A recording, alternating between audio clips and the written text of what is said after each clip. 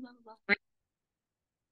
Good morning. Good morning, Shady Hills Elementary, and happy Friday. Jude and Leah here delivering your Friday Bucks Day news. Hey, don't forget to answer the trivia today by noon. It was, in which state are the most pumpkins grown? Oh, since today is Friday, that means next week starts our annual Red Ribbon Week. What does that even mean, Leah?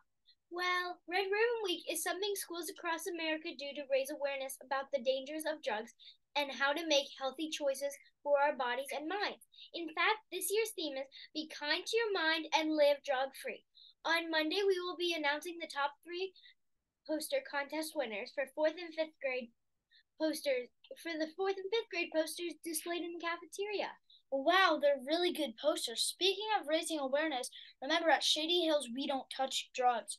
We work so hard all year long to get the knowledge that we need to be our best. Drugs ruin that.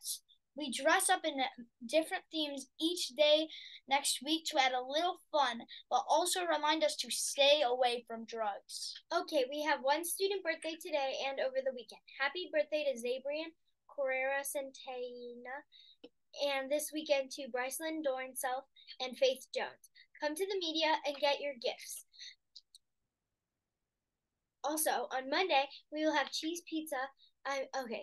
For lunch today, we have cheese pizza. And on Monday, we will have turkey, gravy, and a biscuit. Enjoy! Sounds good to me. Also, we have a new district-wide reading program contest starting Monday. Whoever wins, keep reading. Every book makes you smarter. Okay, I do believe that's it for school news for the week, you guys.